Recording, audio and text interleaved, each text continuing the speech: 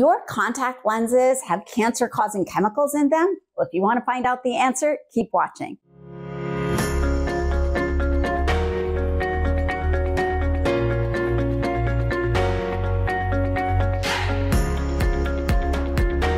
Hello everyone, I am Dr. Rupa Wong, board-certified ophthalmologist, and on this channel we talk about eye health, eye surgery, eye makeup health, and a little bit about my life here in Hawaii. So if any of that interests you, make sure to hit the like, subscribe, follow along button so you get all of these videos as soon as I make them. This recently hit the news that there are forever chemicals, also called PFAS, in your contact lenses. And these chemicals have been shown to cause cancer. Is this dangerous? Do you need to throw out your contact lenses right away? I'm going to break it all down and explain if you should be worried or why you maybe shouldn't be. All right, let's get to it. So first, what are PFAS? PFAS stands for per or polyfluoroalkyl substances. These are also known as forever chemicals, and they are in a lot of things that we use daily. In fact, a study by the CDC showed that 98% of us actually have forever chemicals already in our systems. Now, there have been studies that have linked the presence of PFAS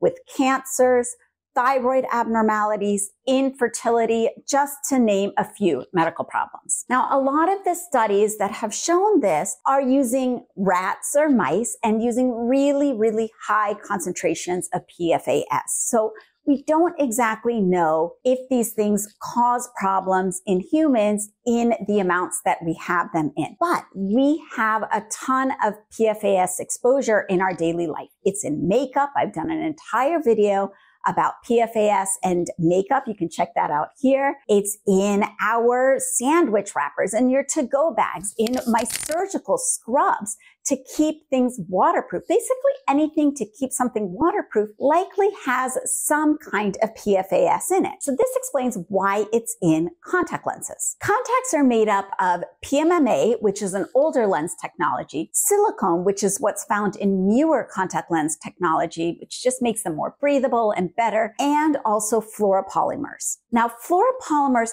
help create oxygen permeability. They allow the oxygen to pass through the contact lens. And that's really, really important because when you put a contact lens on the surface of your eye, you're actually depriving the front surface, which is called the cornea, from oxygen. We don't like that. So the industry has developed better and better contact lens materials to allow oxygen to reach the front surface of the eye. If you don't have enough oxygen to the cornea, then you get things like neovascularization, which gives you the redness.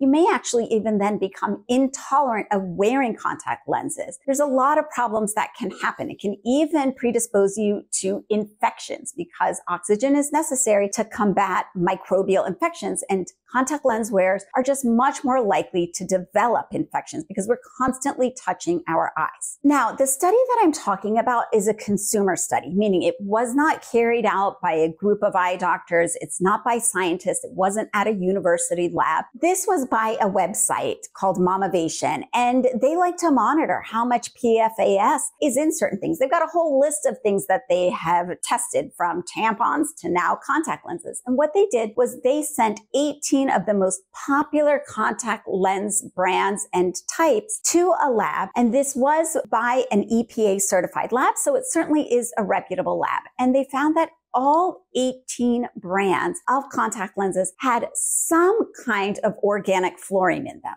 All right, well, I just talked about PFAS. Now, why am I talking about fluorine? What they did was they used organic fluorine as a marker for the PFAS. There's so many different types of PFAS that it's really hard to just measure a couple because you might miss other ones. And studies have shown that if you use fluorine as a marker, it's a pretty good way to check to see if there's PFAS in something. Now, is that universally accepted as a way of monitoring PFAS? Absolutely not. So that's one thing to just bear in mind. We don't 100% know if fluorine is going to tell us exactly if PFAS is in something, but they did find that there was a lot of fluorine, some more than others, in all of these contact lenses. And the labs that they tested were Alcon, AccuView, and CooperVision. Those are the makers, the manufacturers of the specific types of contact lenses, and they tested varying types from daily ones to astigmatism ones, etc. And there's a list. I will pop that down below so you can see it right there. Oh, there it is. Should you worry? Well, like I mentioned, PFAS is in everything from your Teflon, non-stick cookware to waterproof sports gear that you are. It's in a lot of things.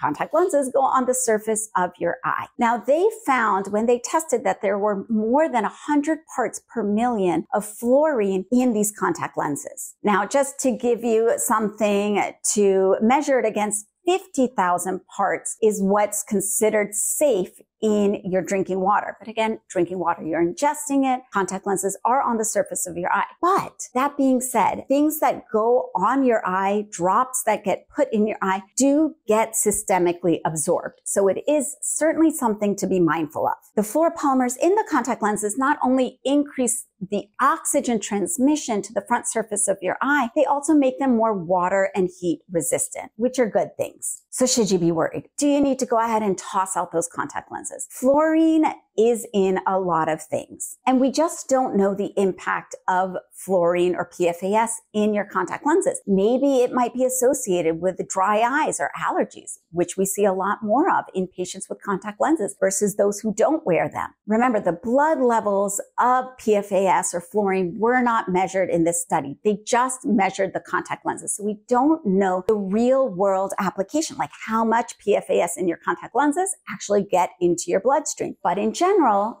eye drops can be absorbed into your body, and we usually say about 5% of an eye drop can be absorbed systemically. This is why we avoid certain eye drops in kids, babies, and pregnant women. Now, some of the contact lens companies whose contact lenses were tested are disputing these claims. They say that they have no organic fluorine, no PFAS in their material, so they actually want to see a report. And so we've got to just wait and see if these study results can be replicated by a lab and not just a mommy blog. So is it better then to look for contact lenses that don't have fluoropolymers? Here's the thing. If the fluoropolymers are what's making the contact lens more oxygen transmissible, and I don't 100% know if that's the case, but most of the evidence says it does, then I don't want my patients putting on a contact lens that is less oxygen permeable. I don't want them to get less oxygen to the front surface of the eye. Yes, some of the older technology might not have the fluoropolymers, but they might have dangers for the eyes or for the body in a different way. So if this study is concerning to you, then I would recommend just stopping contact lenses altogether if that's your choice and opting for glasses instead. But you have to look at the study, look and figure out if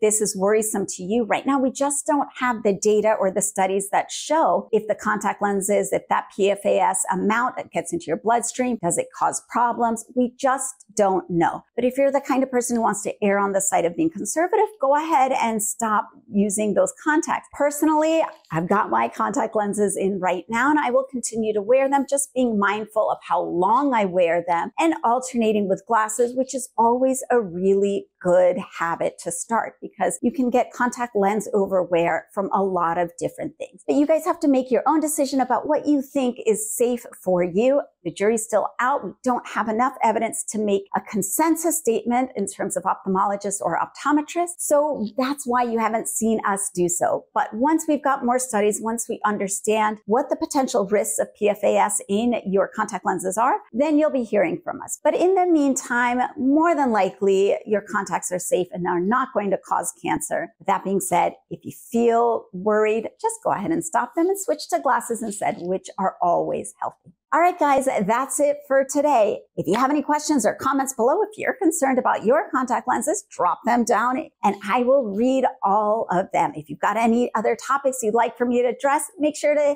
put those in the comments below as well, and I will get to them. Until next time, I'm Dr. Rupa. Bye for now.